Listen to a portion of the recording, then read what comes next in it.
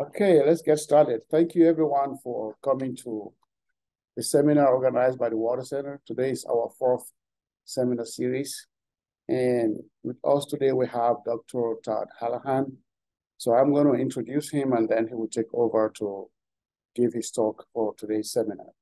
So Dr. Halihan is a professor and he's the interim department head and his own company, Clyde Wheeler Chair in Hydrogeology at Oklahoma State University. And he's also the Chief Technical Officer for Estus LLC. Dr. Halihan's professional interests center in subsurface characterization using electrical hydrogeology and sustainable water supply. He has been an associate editor for Groundwater, and he has served as the secretary and treasurer of the U.S. chapter of the International Association of Hydrogeologists. He served as the chair of the Hydrogeology Division and the South Central section of the Geological Society of America. He was also the National Groundwater Association's 2018 McElhinney Lecturer and the 2022 American Institute of Hydrology's CV Thais Award winner. So, ladies and gentlemen, with that, I present to you Dr. Todd Halihan.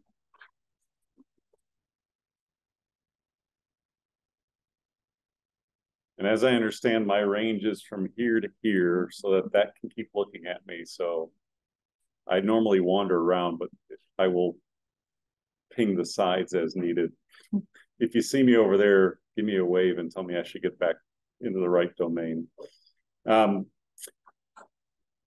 As I was introduced there, I'm a person with a few different hats, and I'm the developer of the technology that was the first Cowboy Technologies company. And so university develops technologies and then tries to commercialize them.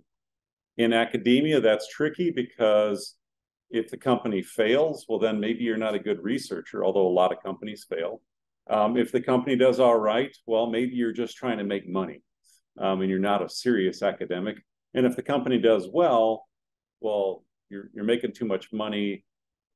I'm suspicious about your science now. And it's like, well, wait a minute. If the science is making a lot of money, didn't that mean the science was good? No, it means you're just in for the money. So it's a little weird to be an academic who does commercialization because there's sort of a weird reaction to it. Now, if you're running a university and you can get royalties from companies and you can get the science outputted to the public, that's a great thing.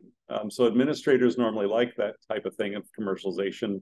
Other folks aren't sure what to do with it. And so I've done this for over 20 years now, and I've never found that it got any different. There's a range of responses.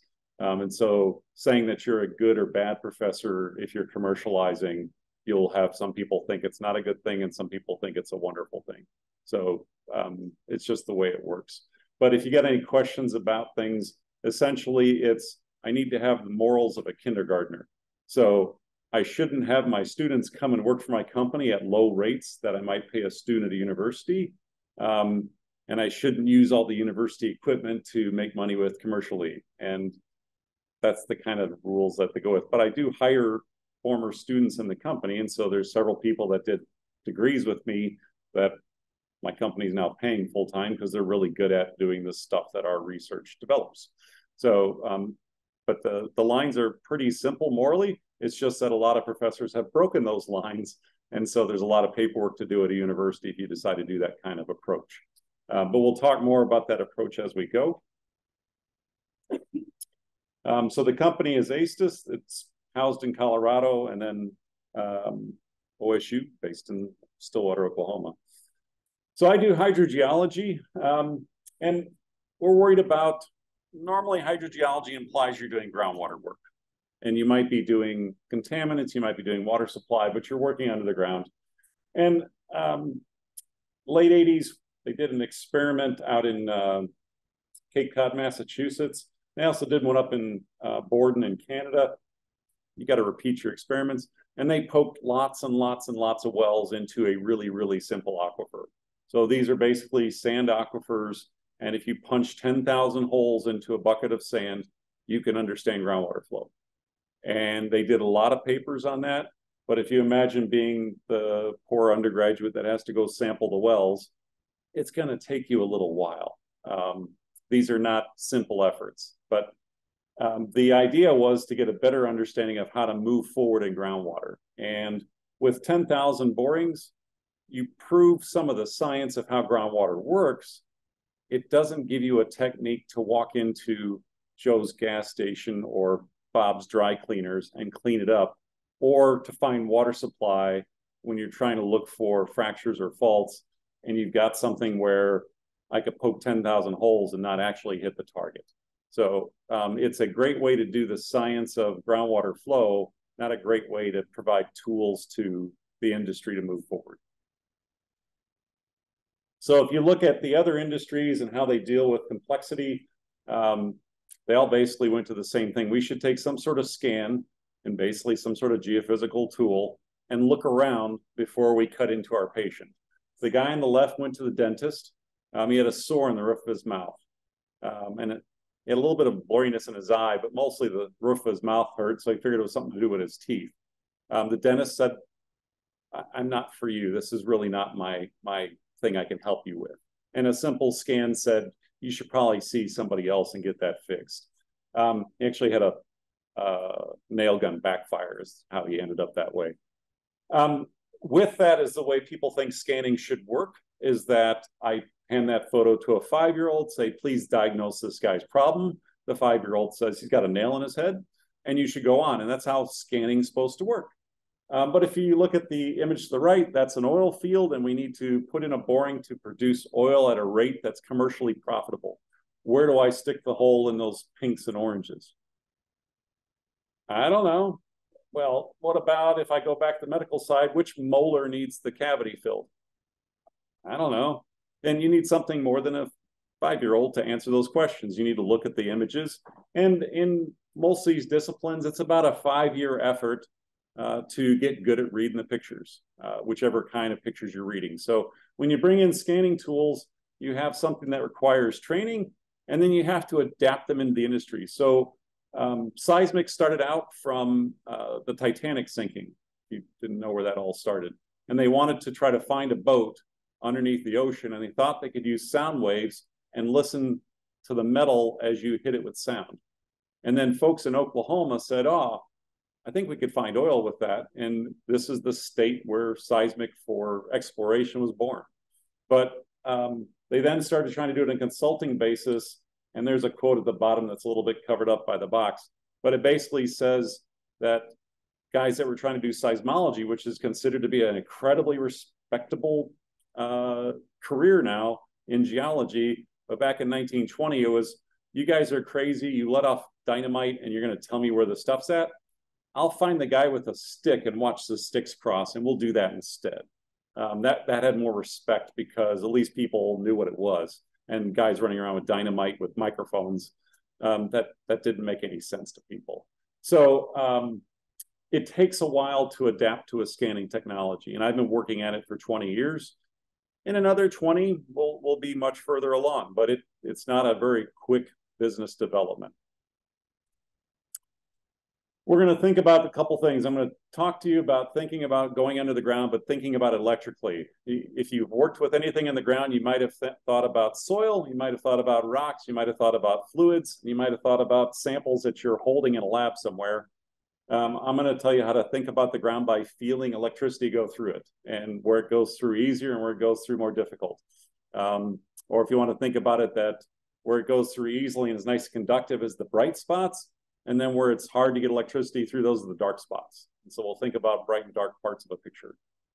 And then we're going to go through a couple of examples of looking in the subsurface so you can kind of get a feel for the way that you might look around under the ground. And then we'll think about where that might go in the future. So about 2000, I was doing well hydraulics, drilling holes, pumping water between them, and figuring out how the ground worked. And I figured out the ground's really complicated. That nice 10,000 borings was in a simple aquifer. They didn't do an experiment like that in a really nasty, complicated aquifer. They did it in the simplest stuff in the world, and they still scratched their heads up until they got to about 10,000 data points. So, you know, we still, to this day, our first procedure of we need to find water or we need to clean up a site is most commonly we get out a drill rig and we start poking holes. And we go, oh, there's some here. Oh, there's nothing over here. Some over there. And we start to try to map out that way. And if you had a surgeon do that because you had a stomach ache, you would not be very pleased and you'd likely be deceased. But that's how they used to do in the 1800s. We'd cut you open, give you a nice chunk of leather to chew on, and we'd pop you open and look around in there. It wasn't super successful. It's not super successful in our industry, but it's still our standard protocol. So it was, well, why are we doing this? And you go, okay, well, maybe it's so cheap to drill that poking 10,000 holes is super cheap. A borehole on average is about $125,000 investment. People go, well, it only actually cost me $10,000 to put the borehole in. You go, well, did you send somebody out there to sample it? Yeah. Did they send the sample back to the lab? Yeah. Did you pay those people? Yeah. Did you have to go sample that every quarter? Yeah. How long have you been sampling that? 30 years. That hole in the ground becomes pretty expensive over time. So even if it's a $10,000 borehole to begin with, it gets to be a very expensive borehole. So when you look at lifetime cost, every time you poke into the ground has significant cost, but people don't feel it at the start. They say, oh, I'm just going to spend a bit and put in a couple boreholes. Well, you already have 100. I know. I'm going to put in 2 more and they're going to tell me way more than the first 100. Why do you think that? Well, because I got budget for 2 more holes. I don't have budget for doing other things. So it's a weird social component. Maybe scans don't see anything. And so we went with that idea. And that was the research we did was we were taking scans and they didn't see anything. And so we figured out how to make the scans better. And that's the technology we utilize. And then cultural issues. If the recipe book that says I need to find people water, let me look at what the state regulations say. Or I need to clean up this gas station, let me look at what the state regulations say. If they said you have spill, we need to protect the public, please drill 3 holes and go from there. If the regulations never say, well, take a scan first, you're not going to do it. If you went to the doctor and the insurance company said, no, you have a broken leg, they can probably fix it. If we take an x-ray, that'll cost us more money. We're not going to pay for that. You wouldn't get an x-ray on your leg. What they figured out is if you don't take the x-ray on the leg, it can go wrong and cost us a lot more money. We'll pay for the x-ray. And that culture shift happened in the medical industry. It happened in the oil industry. It hasn't happened in the environmental industry. When you build a business, and I didn't know this when we started the business, I knew very little about business. I knew you had to make money or you go out of business, but I didn't have, a whole bunch of business classes and accounting classes and things. I was a scientist, and if you're a scientist and you start a business, you probably aren't going to go get a business degree first. So, but there's 2 business models. There's better, faster, cheaper. Here's an 1882 better mousetrap. You hook up your gun, and when the mouse comes out, it fires a bullet. That mousetrap didn't win, and that business went out of business. But it was a better, faster, or cheaper attempt to deal with your mice problem. And if you find out that somebody else is better, faster, or cheaper, you're going to buy that mousetrap. And if you have to get a mousetrap, you all know roughly what a mousetrap is. I have mice and I want to kill them. I will go find something. And so currently a wooden board with a spring and a wire is the cheapest and one of the best options, and people do that. If you have a better way to do it, or a faster way to do it, or a cheaper way to do it, you can open up your own mousetrap company. Brave New World is, you guys don't do this, but you're all gonna do this. So iPhones came out, and you didn't walk around with a computer and a phone, and most people don't even really think about the phone part anymore, and you don't usually make voice phone calls. So we still call them a phone, but we rarely use them as such. So it's a different way to operate in the world. The mall cops have one of these, but the idea when that came out was instead of walking around, everybody's going to get one of these things, and you're going to replace a bunch of cars, and you're going to do all that, and there'll be millions and millions and millions of these around. It didn't work. I mean, Brave New World companies are, if I change the world and you guys all start driving on this guy is filthy rich. If the world doesn't change, you don't make any money.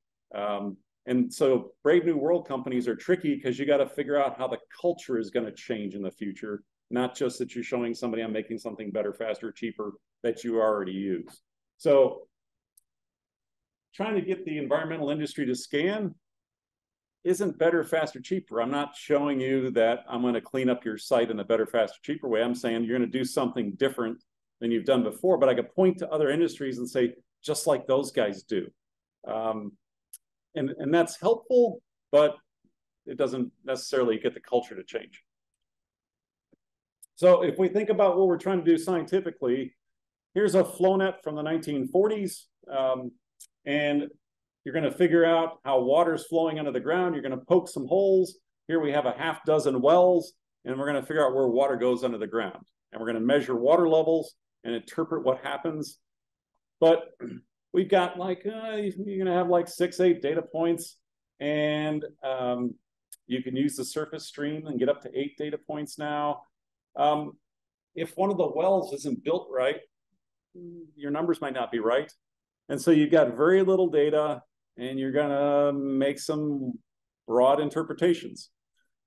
And what we found out when you go to clean up contaminants using a method like this is you're wrong a lot of the time. And so works reasonably well for figuring out where water flows. Doesn't work so great for cleaning up a dry cleaner or a gas station. So here's what we do instead. And so this was 20 years of trying to figure out how to build a better mousetrap that doesn't involve a gun and to create a brave new world for scanning sites and then being able to clean them up. So this is a gas station in Missouri. Well, actually, it's a rental yard where they had a tank that they would supply the gas to the rental stuff. Flat surface in a karst area where water flows down into sinkholes. Except for at the surface, it's just flat and limestone, and the sinkholes are somewhere in the subsurface, and you've got to figure out where they're at below your feet with some sort of tool. So they took and drilled around, and you never got below 40 feet through the soil, and you hit the bedrock, and they mapped that out, and they said, okay, the bottom of this site is at 40 feet, and we found some of the gasoline near the tank, but it's down at the regional water table about 100 feet down, and our water table at like 30 feet is contaminated with gas, but we don't know where it went down to 100 feet. So did the scans and said, you know, you've got a couple of subsurface holes here, one over here and one over here. So we biopsy the 2 tumors. And you go, okay, well, what happened? Well, one, there wasn't anything in that tumor, but it was a nice pit. The borehole went way deeper than 40 feet. We actually ran out of pipe, but there wasn't anything there. Okay, well, what's the other one say? Well, 40 feet is the bottom of the site. And a lot of times when you contract for drilling, you say, go to 40 feet, that's the bottom of the site. And then we'll go to 40 feet and stop and then pull out. In this case, we said, no, the picture says go deeper. And so they went deeper. They ran out of pipe at 55 feet because they knew they would never get below 40. But at about 45 feet down below the bottom of the site, they started hitting high concentrations of fuel. Oh, wait a minute. Okay, so here's the hole that this stuff ran down. And so they could figure out where that connection is. When you said, okay, well, if you guys want to clean up the regional table, we could take deeper images and you guys could clean that problem by seeing where it's at. And what did the state say? State, of course, said, this worked really, really well. It showed us exactly where to look. We were drilling at random, but the regional one, we don't want to spend money like that. We'll just keep drilling down there 100 feet deep until we solve the problem. The problem hasn't been solved yet, but that's the approach. And so even if you demonstrate the technology works, you demonstrate this fixes the problem, it doesn't necessarily mean people will apply it to the next time they have a problem or the exact same problem where they have to look at something different. And so it's a funny thing to bring these technologies to market because even proving it works doesn't necessarily mean they're going to buy it. Very similar to thinking about the little mall cop thing. It works fine, but doesn't necessarily mean people are going to invest in it. But if you're looking in the subsurface, we're trying to think about several things. You're trying to think about what the geology is. You're trying to think about what the hydrogeology is, where the fluids are moving inside those rocks. You're trying to think about who's living down there. And a lot of contaminated sites, if the microbes would eat it, I don't have to clean it up. I'll just have the microbes do it. Or do they need some help? Do you guys need it? I gave you plenty of cheeseburgers. You got fuel. Do you need some oxygen down there? Or what do you need? and maybe you need some vitamin B. So figuring those things out, can we get a bioactivity conceptual site model? And then where's the contaminants, right? And do we need to deal with them? So the end result is you're going to take and do the exact same thing the oil industry does. You're going to take a geophysical data set, in this case, really high density electrical data. You're going to marry that to biopsies, where you figure out what that means distribution wise, and you're going to go from there and fix your problem, as opposed to saying, hasn't cleaned up yet, we should drill some more holes. My oldest site I've been called on was started in 1914. And the regulator said, you guys should clean up that problem. I got called in like 2014. So about 100 years later, they said, hey, let's try something different, because poking holes didn't work. So it can go on for quite a long time. My normal case is somebody calling me with something from the 90s. So that's normally who calls. And they've been poking holes since the 90s. Basically, for a lot of you, your entire life, they've been poking holes. And now they're going to try something different, or at least think about trying something different. What we're going to do scientifically is we're going to take the same measurement that people environmentally have been taking for a really long time. If you go in and pull water out of a well, you can take an EC measurement. You can send the water back to a lab, and they'll give you an EC measurement, the electrical conductance of the water. And so it's a 4-electrode measurement that tells you how easy it is to put electricity through there. But you use 4 electrodes because it gets you a really precise measurement. So instead of roughly knowing how easy to get electricity through there, you know to like 5 decimal places. Then what you can do, back in the 80s, we used to take reels of wire and we could do electrical drilling. And you would change where your reels of wire are at, and you could get data set going vertically down through your aquifer. And if you had a really good crew, you'd have 4 people on each cable, and you have somebody at the box, and they would play with the box to get the number out. It took them about 5 minutes, and you could get about 80 measurements a day. In the 90s, they said, we got computers, and we can have the computer do the switching for us. And so you could put out all the electrodes at once and tell the computer, go sample for me. And the computer also could play with the box and figure out the measurement faster than a human could. And so we could take 80 measurements in like 2 minutes. So one of my pictures here, if we were doing that in 1985, would take roughly a month of field work. But we take that picture in a couple hours. So the things we're doing, you couldn't have done it in the old days. And so the technology, you had to wait until computing got fast enough, until the acquisition got fast enough to process one of these data sets. If I try to process it on a computer in the 1990s and said, please develop my picture for me, it would take you like starting it on a Friday and coming back on Monday. Now I can process in like a half an hour. So it still taxes a modern computer, but we can do it in a reasonable amount of time. So you develop the picture and you get a kilopixel camera working in the subsurface for you that you can see down there and figure out what you're working with on a kilopixel camera basis. You guys work with megapixels or gigapixels or however good your camera's working these days. This is not as high resolution, but really useful because you can see around in the dark. In terms of the company side, we had to figure out how to do that. And the idea here is not to do a geophysical experiment. People, when we talk about working with people either on an academic or commercial, they said, oh, you're doing geophysics. No, I'm doing electrical hydrogeology. They said, what's the difference? Geophysicists want to play with the knobs. They want to try new things. We want to do the exact same thing every single time such that the data sets are comparable all across the site, across other sites. And it's very similar to saying, I'm going to sample benzene on my site for gasoline. I want a nice benzene sample. You don't want to bring a chemist out there because they'll be like, oh, we could put that in this machine or we could put it in that machine. Let's try this field machine. Oh, we now have 8 different measurements of benzene with their own different error bars. Great, but I just need to figure out how to clean this up. And you don't want an experiment in chemistry, but we still want an experiment on the physics, which is really bizarre to me.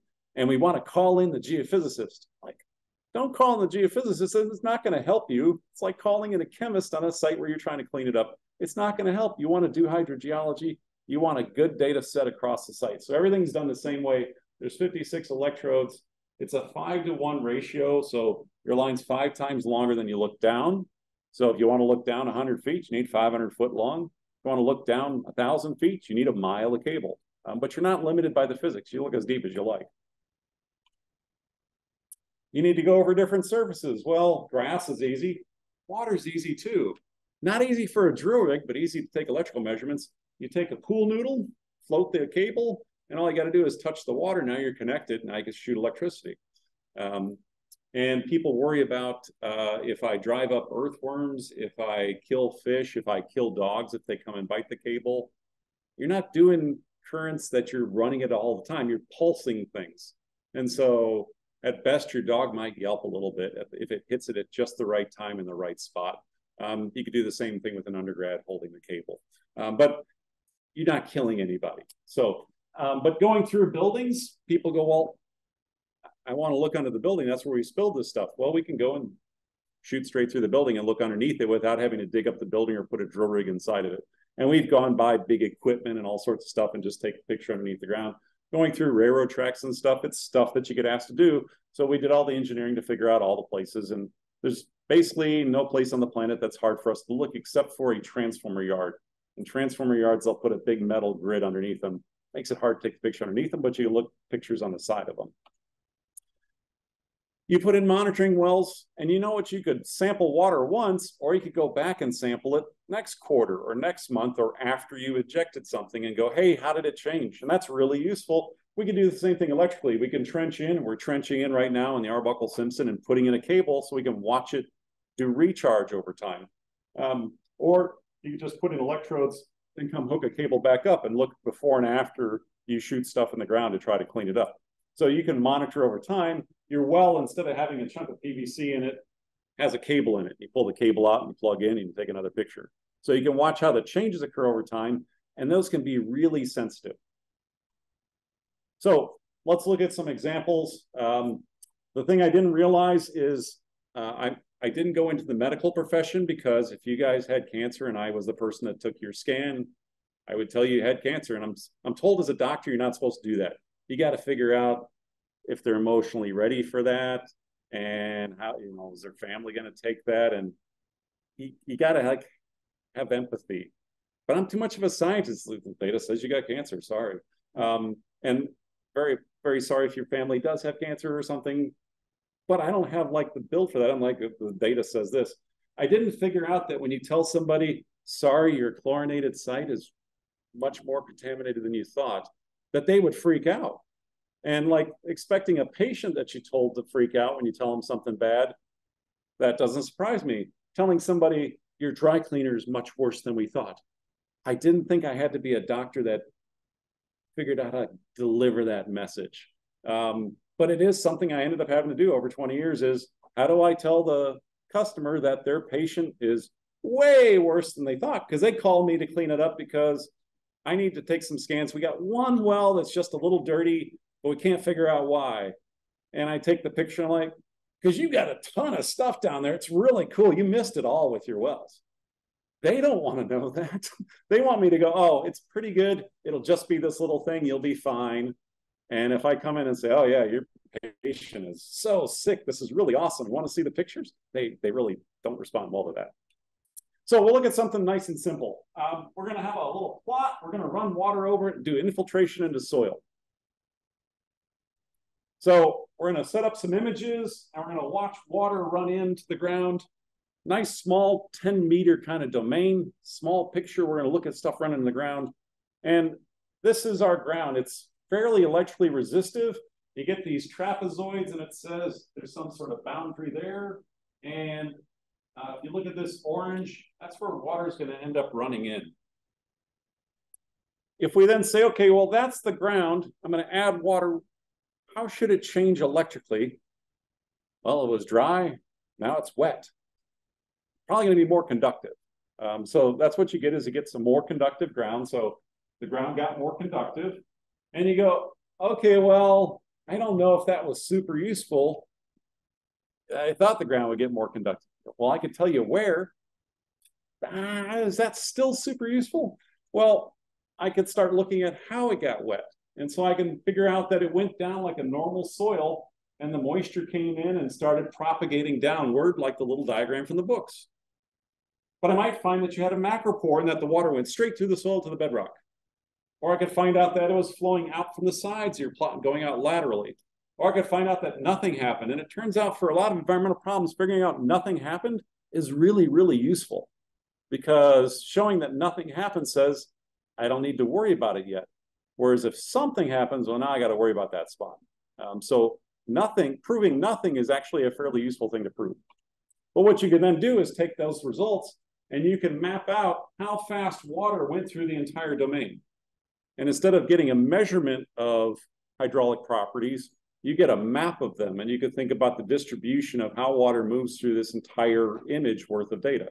So you go, well, but it's only 10 meters in size. What does that do for me? I can make this image as big as I like, and I can do the same technique and watch water run through whatever chunk of groundwater you want. I just have to watch it over time and see what happens, and maybe let rain go through instead of adding my own water. Another case. Here we're in the middle of Australia, and the reason this set of ruins was there was that's where the telegraph went through to Central Australia back in the day. And the reason the telegraph went through there was water, and if you didn't have water, the people trying to run the telegraph would die. And this was the spot that had fresher water than all the other places, and so that's where they built the telegraph through there. But if we look at a cable or run a cable across that thing, we're a little bigger now. We got the Statue of Liberty for scale. So we're 300 feet deep. We're basically a little over half kilometer long line. We'll switch units between you. But we can then watch what the groundwater is doing. And we see in the sandstones that we have saltier water. It's more conductive and it's coming up to the spring. But we also have a chunk coming up from the granite. And instead of mapping out a flow net by poking in wells, which we're not allowed to do at this site because it's a preserved site and you're not allowed to bring a drill rig, you could take pictures and see how the flow is operating, and be able to elucidate how groundwater is discharging and find out where the fresher water is coming from, and it's coming from the granite. So it's about 10% of the flow is granitic and fresher water, and it tilts the quality of the spring enough that you'd want to build your telegraph station there. But you're taking it as a picture, and you go, well, I don't have water chemistry.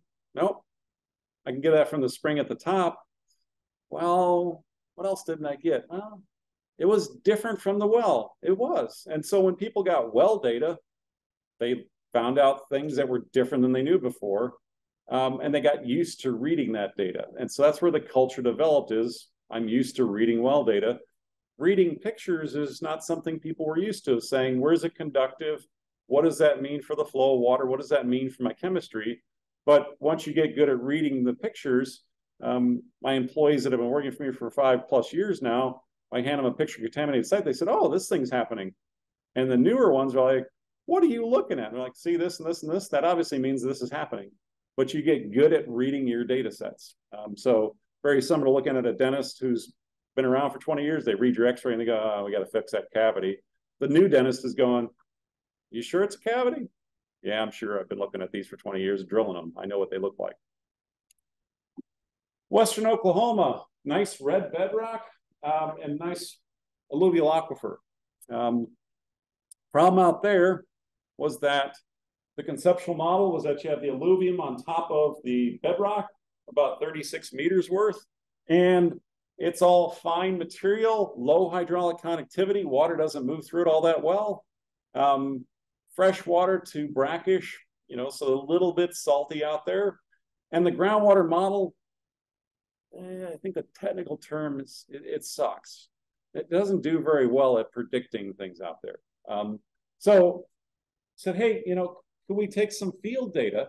Because a model is a representation of an integration of field data.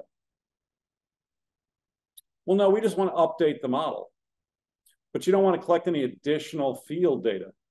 Well, no, that would cost money. Well, that's great, but updating a model where you know it's not working without actually collecting any data doesn't get you to a better model, but it is cheaper. So we did convince them to let us go collect some data. And very quickly, you could see the conceptual model was wrong. And so this is the data set, and the conductive part of that alluvial aquifer. There's the 36 meter of an aquifer. It's got a little bit of variability. And then there's these things. And on all the lines they showed up, that's just shy of a kilometer worth of data. And there's these big things sitting at the bottom. And you go, oh, what is that thing?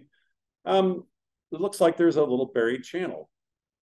And you go, okay, well, what would that be filled with? It'd be filled with sediments from the Ogallala. That's not fine sediments. Nope. And then if you look around, you'll find that boreholes in that aquifer that have nothing except from red bedrock below 36 meters have deep boreholes and gravel. Not a lot, just a couple. But you know from the well data, if you just had the well data, you'd be like, oh, I bet they did that wrong. Or you discount it. But if you got the pictures, you're like, well, your odds are once or twice, you're going to hit the good spot. And they did. So we had data already that they hit the good spot. And so we could map out that channel. If you map that out, the existing model is the green line, the surface is the red line, and the depth of the aquifer is actually the blue line.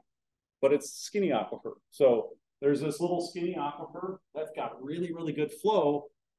It's got more storage than the big giant lake at the end of the aquifer and the surface water body. So it's a really huge water resource for that part of Oklahoma. That was basically, nobody knew about it because it wasn't part of the model. But the data set collected in the field said, your model's probably wrong and here's how to deal with it.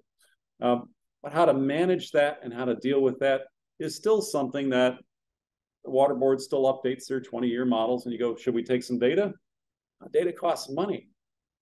Okay, but are we doing any good just updating the model with the data from 20 years ago? So it's something to manage on a conceptual basis for the industry. If you're going to do really long lines, 10-meter lines are easy. You just plug them in and you ask, hey, how's that end of the line? If you want to go kilometer scale and start thinking about regional models, it's a little bit trickier. One thing is that most cables that you work with electrically are built with a soy product. And it turns out that rabbits, cows, horses, donkeys, mice all think it smells good. And I tell people it smells like carrots. And I had somebody who was a biologist when I talked about it. Actually, it doesn't smell like carrots to them. It's da, da, da, da, da. I'm like, for my world, they want to eat it. It smells like a carrot to a rabbit to me. But they definitely want to chew on it. So if you leave these out overnight, you will have them consumed. And they don't actually get about a nutritional benefit out of it, but it does destroy your experiment. So you got to lay these things out fast enough and bring them back up fast enough, or you got to make them taste like cayenne pepper in some way. So that gets problematic in other ways. So we use power reels to do that, and you can then start doing big scale things. So these are kilometer scale lines, a little bigger than a kilometer. There's still a trapezoid with the red and the green as the two ends of the trapezoid, and a U.S. football field for scale there, so you get a sense of these are pretty big things to deal with. But now we can look at regional scale models and have data to support what's happening there. And we can then map out things on a regional scale without poking 10,000 holes. Give you a sense of scale, that first experiment I showed you is the orange trapezoid up at the top. These are a little bigger scale. So you're still dealing with trapezoids, you're still dealing with data sets, but now you can deal with data sets at different scales and think about what's happening in different ways. And you could do that on a static basis, or you could do it on a temporal basis. And you can decide on experiments that'll let you look at an aquifer and understand the process you're trying to understand. So here's that image. It has a really beautiful fault in it. And you can see that fault, and I've left the domain, so hi camera, there's a fault there. So that big, beautiful fault was seen in a helicopter electromagnetic data set. They said there's a minor fault. We see a little crack there. And you can see that that fault doesn't make it to the surface. So the helicopter could see, I think I see a crack. The ground-based stuff says, actually, that's a really big crack. That's a nice big fault. So we drilled holes on both ends of it in those little blue areas. And if you look at the distance, you're drilling holes that are a football field apart to hit the same fault.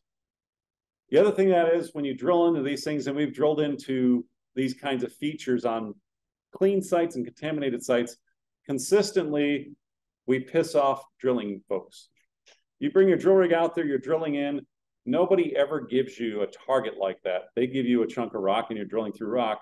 You hit chunks of rock like this, the rock gets really broken up, you lose circulation, life gets really unpleasant for you as a driller. So I was standing there when they drilled the upper one, they hit the blue dot, all the circulation was lost, the driller started cussing, and I was super happy.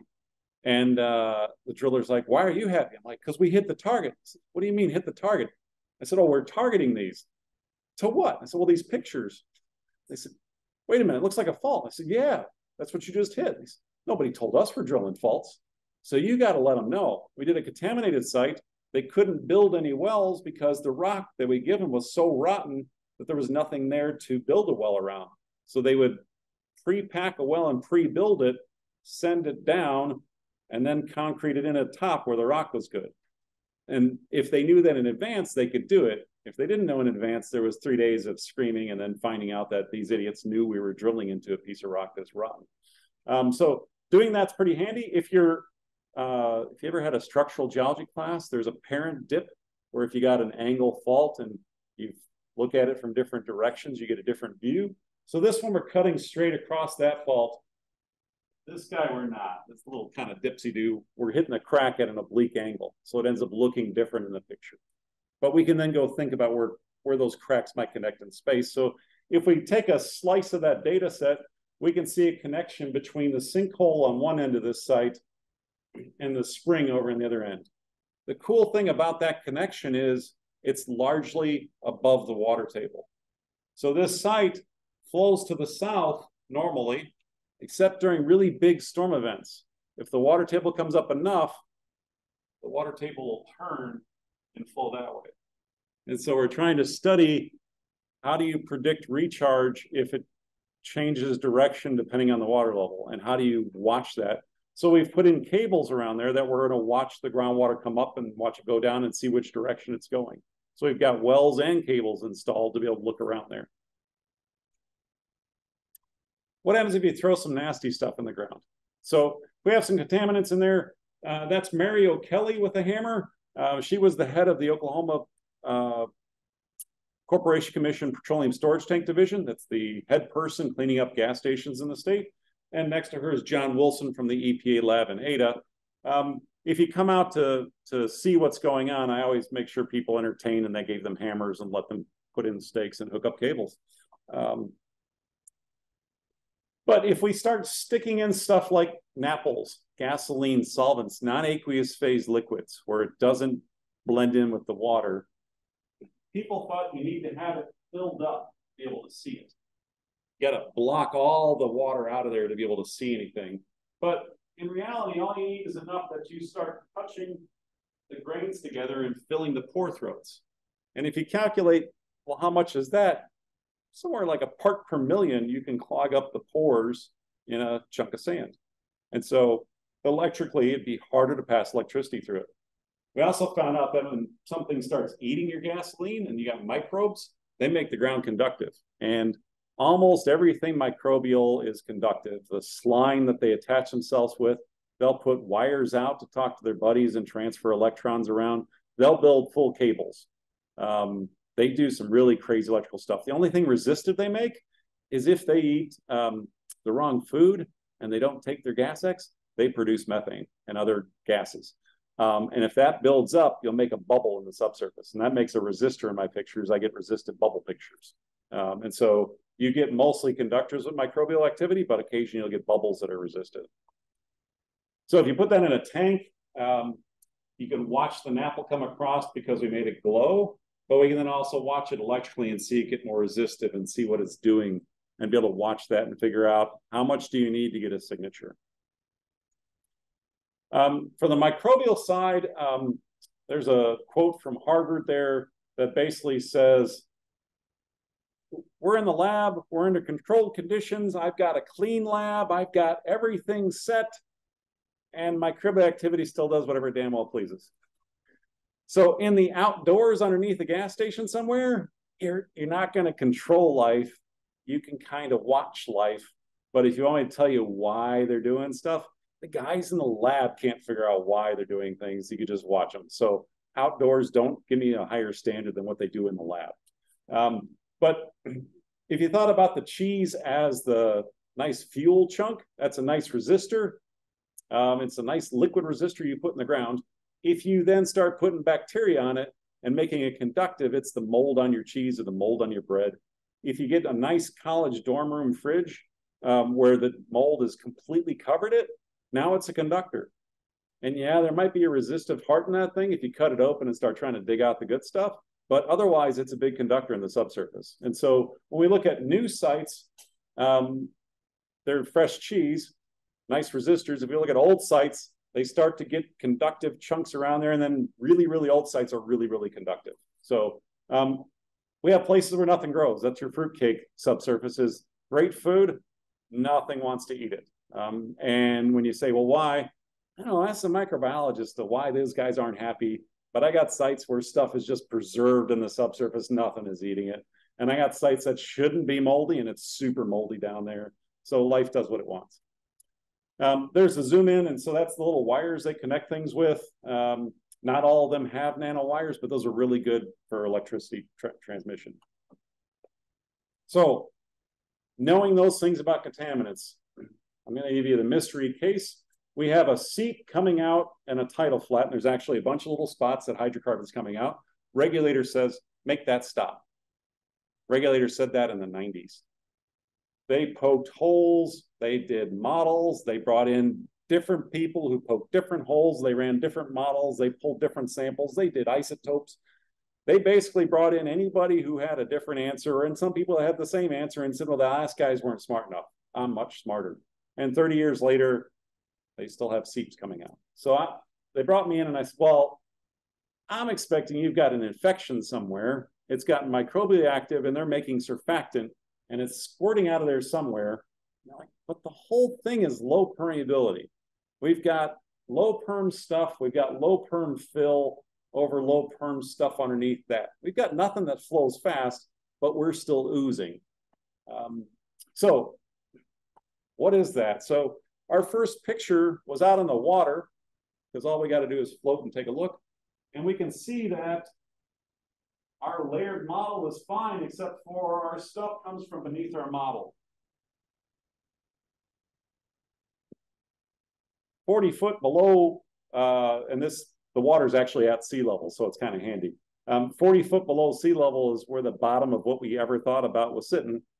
And that's where stuff came from below that. And you go, okay, well, the first picture says it's not what you guys thought. And it's not what I even guessed.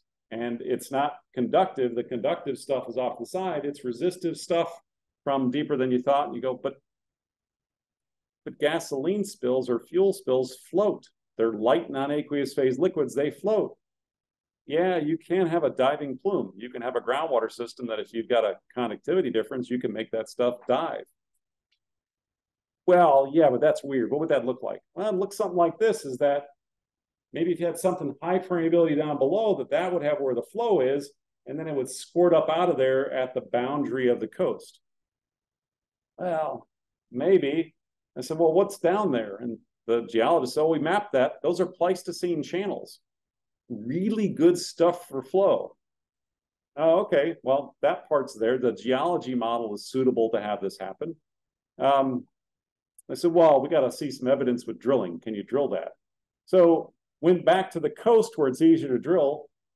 And we have this nice resistive target down there. Poked a hole. Now, when you are underneath a whole bunch of fines and you get to a really sandy spot, that is unpleasant. You get flowing sands that tries to come in and tries to destroy your well. It did that, but they knew it and they worked on it. They got it installed and they got 11 feet of free product in that well, 40 feet below the water table. So solve their problem in terms of telling them what's wrong. Said, well, what do you do to fix that? I'd get rid of all that stuff that's way down there.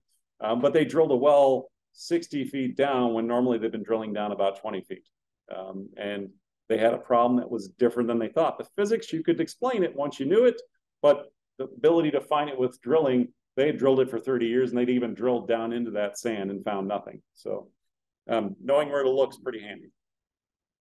So if we look at things electrically, you get conductive, resistive, and you're trying to read what those all mean. And they might be at a one-time shot. It might be over time. Useful for small things, useful for bigger things. It depends on what you're trying to take a picture of. You need to be able to integrate data. You need to be able to work in 3D. So all the skills of computing in the modern era, of being able to get a computer fast enough to rotate a site in 3D, it's really, really handy. We can apply new tools that we could never apply before. And a real quick view of the future. and you go from fortune teller to predictive analytics on a computer, they're still charging you money to tell you the future. Let me know, give me $10, I'll tell you the futures. So what you got to do is get rid of the geophysicist. So this is the good old days. You had to have the photographer come out. Nobody has a photographer at the wedding anymore, very few. They just have a whole bunch of people with iPhones and have them take pictures.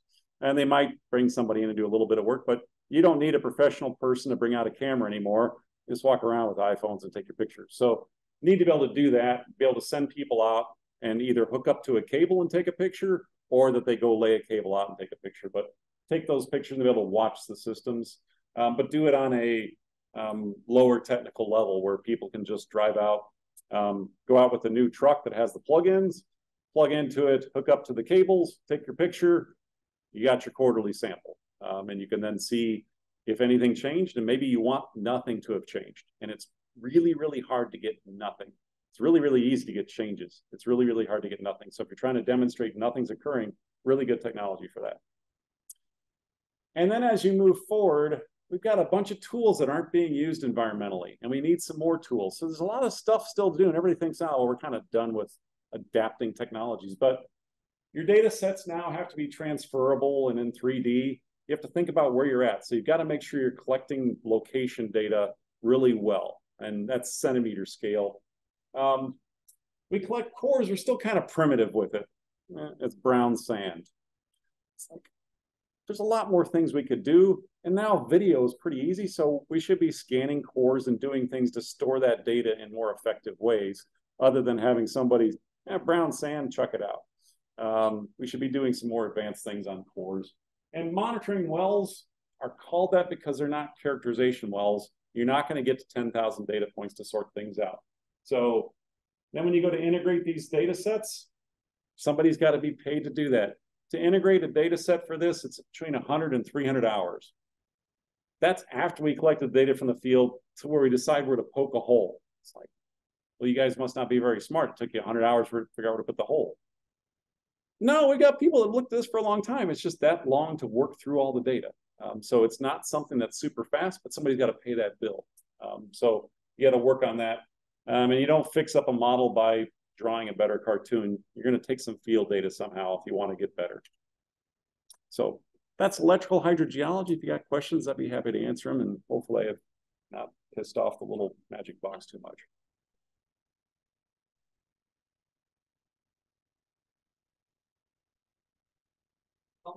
How much do you guys prepare for before you get out with the people? How much preparation does it take to get out there? So there's a few planning meetings of figuring out what their problem is, and then, what size or multiple sizes of image we need, and also figuring out, well, I'd like the cable to keep going the other side of this room. They go, ooh, can't do that. That landowner is really unhappy. You got to keep the cables on this side of that line. And so you got to do all those things. You got to do utility locates, make sure that you don't poke a hole into a fiber optic. That makes your day really unpleasant and probably collapses a company. It used to be you'd worry about water mains or you'd worry about gas lines. Fiber optic is the one you definitely don't want to hit now. That can cost you millions per day, which is really, really unpleasant to have $1 million bill per day come in. Your company's gone after a couple of days. The worst one I've ever heard of was at Thanksgiving. They hit a fiber optic on Wednesday before Thanksgiving.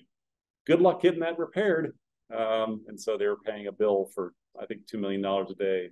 I think Monday somebody came out. So don't hit that stuff. And then working dynamically, bringing the data up in 3D with somebody and saying, okay, we thought this is what was going to occur.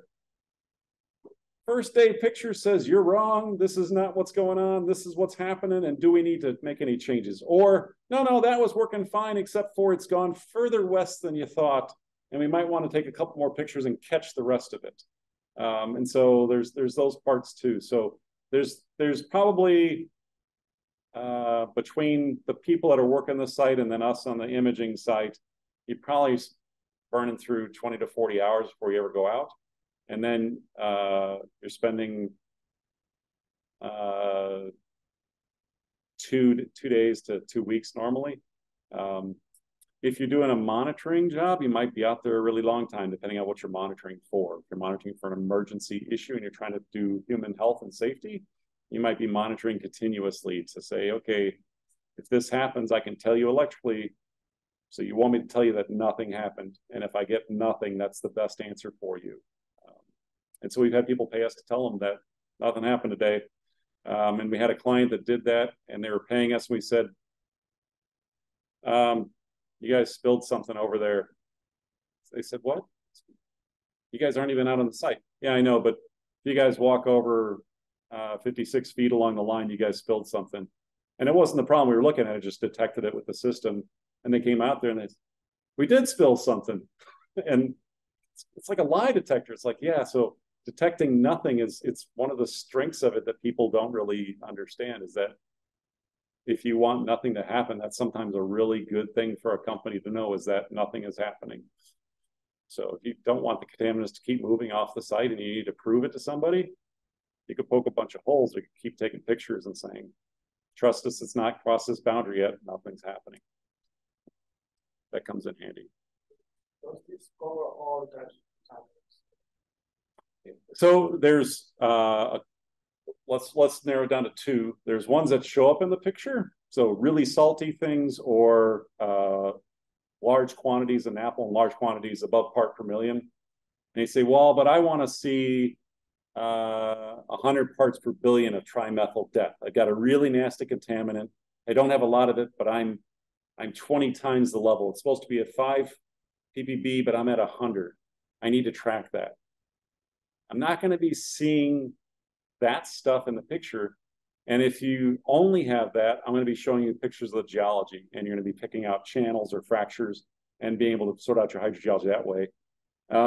For a lot of trimethyl death type plumes, there's other stuff in the chemistry. And so you find out that, oh, it's actually pretty conductive where that stuff is at. And we then track a conductor or something like that through there. But so it's not necessarily direct detect of all kinds of things, but it can do all kinds of geology and hydrogeology. So you just apply that. Once you lose signal of the contaminant, use that to sort out your hydrogeology and look for your pathways.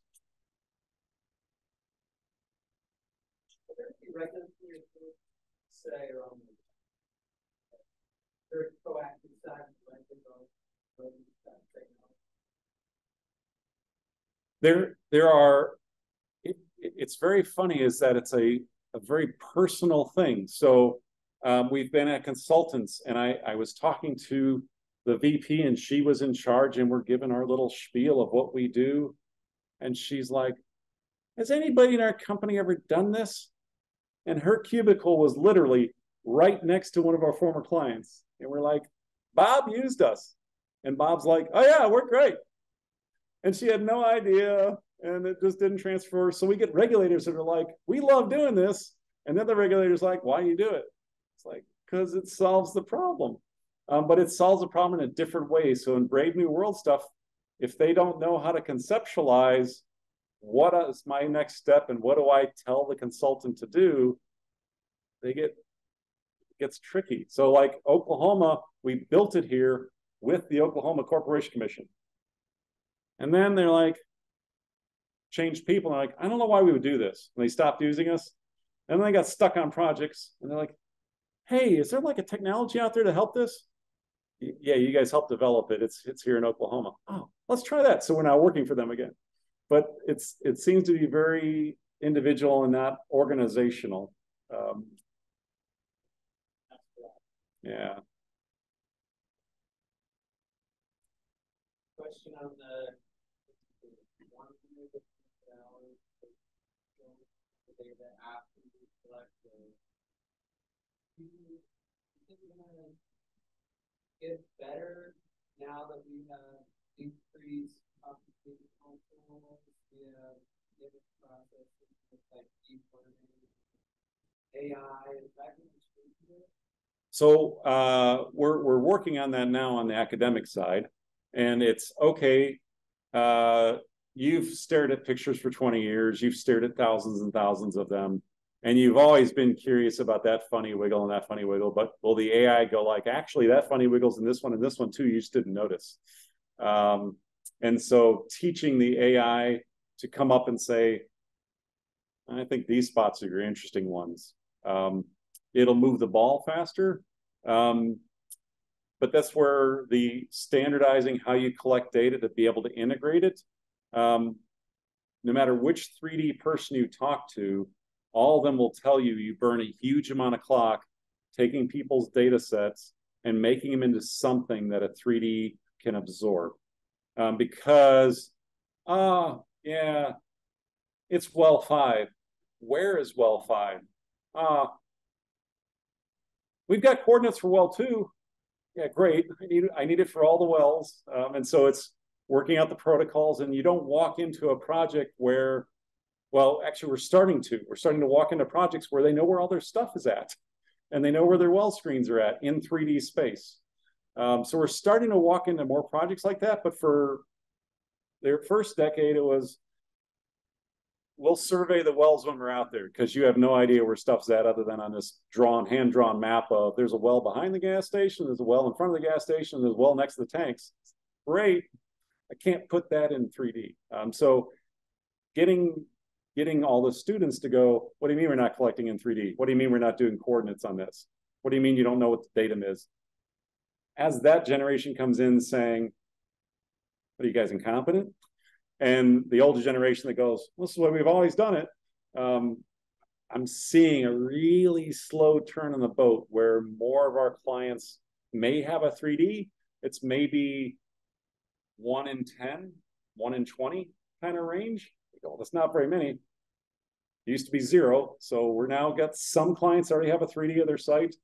And then getting a good Excel sheet or a sheet of data that says where stuff is at is also a good, I put it up to a good 18.6% of our clients have something like that, where the data is actually, you can suck it into a 3D and put it somewhere and you can put it onto a chart. So as things get programmed up, the nice thing about this is as you're monitoring electrically, you can start telling the computer, do this step for me, do this step for me, do this step for me, and you keep programming. We've been programming for 20 years, and we've gotten more and more automated. And so we can do things now we couldn't have done because it burned too much clock in the good old days. But then as the AI comes in and starts, you probably want to look at this figure, and you're like, really, why? And the AI says, well, look at that wiggle. It's the same as these other 4 sites. That stuff will start to really help because people don't want to pay for that clock, right? So as you can reduce that with new tools, that'll be coming along. So I expect people to be well employed doing this kind of work, and AI is going to be a help, like a spreadsheet. I don't see AI solving the projects. Zoom would like to know, when you have a bubble of low resistance in your mapped figures, how do you tell the difference between water and active microbes, since the active microbes increase electrical conductivity and both would show up as low resistance? So most of my water is, most of my sites are saturated. So if I got contaminants in groundwater, my sites are saturated anyway. So my water is everywhere. My microbes tend to do a couple of things. If you're a fuel microbe, you tend to be about 3 ohmmeters, and that's a range from like 1 up to 10, with lots of things in like 3 to 5 ohmmeter range. That's sort of what that growth looks like. If I go to a DNAPL site and I've got chlorinated guys, dehalogenators, and they're happy, which it's hard to make a dehalogenator happy. They're cranky guys, but if they're happy, they'll go to like a 1/10 of an ohmmeter, which is, you need to have a salt spill to get that to show up. Now, on a microbial basis, I've had microbiologists go, actually, they can't be that conductive. Like, why? They said, no body part that they have is that conductive. They're built out of the same thing as the fuel degraders. Their body isn't any different, but they're doing something different. And so there's one group that thinks that they're actually building some sort of a metals deposit. There's other folks that they say, actually, a bacteria exists called a cable bacteria.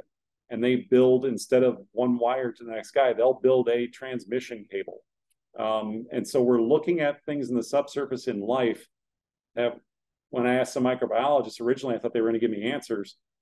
They don't work on life on the scale of a colony. They sample a colony, and they know what guys are in this spot. They know what guys are in this spot. And you're like, yeah, why did these guys do this thing? And why'd they send this root down here? And I can see these conductive roots coming off of contaminated sites.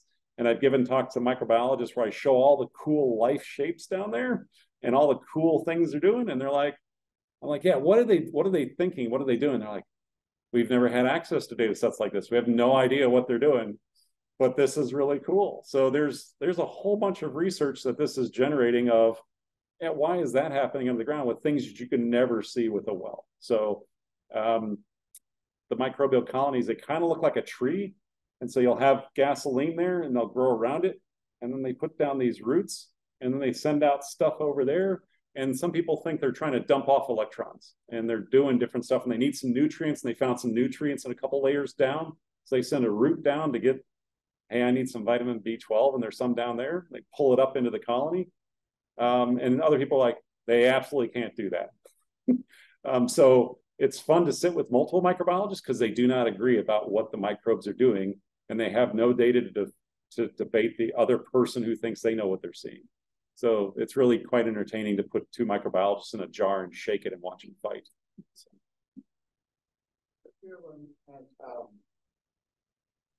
Prominent electron acceptors. We do, and so like we've got a site in Oklahoma City where they sucked out all the sulfate, and so the middle of the fuel site is resistors, and the microbes are really struggling in there because there's no electron acceptors, and there's it's pretty hard to live in there. And then in the up gradient part, superconductive, they're happy, and then in the down gradient part, they're growing again, and then there's some methane bubbles that are coming off from the methanogens. So you start to see these colonies scale on a scale of football fields, life growing and dealing with something.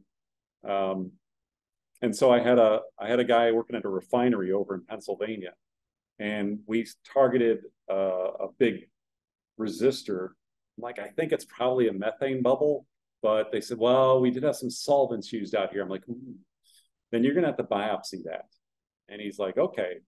So he's ready for whichever way it is. This could maybe be a gas bubble. It could maybe be some really nasty solvents. Biopsied it. And he said, my PID, photoionization detector, I don't see any gasoline. I don't have any sweet smell like solvents. Should I even sample this spot? I'm like, definitely sample that spot. Okay. Tried to fill the container. And if you've ever practiced this, you put the water in the container, you got to get the cap on with no air in it. And you got to practice that. And it's not easy. I suck at it because I don't do it every day. But very experienced. Okay, I got my thing filled. It's got gas in it. I didn't do that right. About the fourth time, he figures out it's not me. And he finally gets it full, caps it off fast. It goes about a third gas, and all this bioproduct starts growing out of it. And he says, I make beer. It looks like my beer. And he basically hit the center of a big colony that was really, really active and was sampling. They were just producing so much gas that it was holding as a bubble because it was so active. But, you know, if you were sampling with a well, you would have said, oh, nothing there to sample. PIDs are clean. We're not even going to take a water here. This isn't interesting at all. But the picture says, take the sample. We had people below the water table in a clay, and we were hitting bubbles. And they're like, it's just dry. You're below the water table. Yeah. Why is it dry? And so we've really opened up a lot of things about groundwater gases that we had no way to know about before. It'd be somebody on a log saying soil was dry, but now we can see the bubbles. And so we can think about what the microbes are doing and where their byproducts are ending up.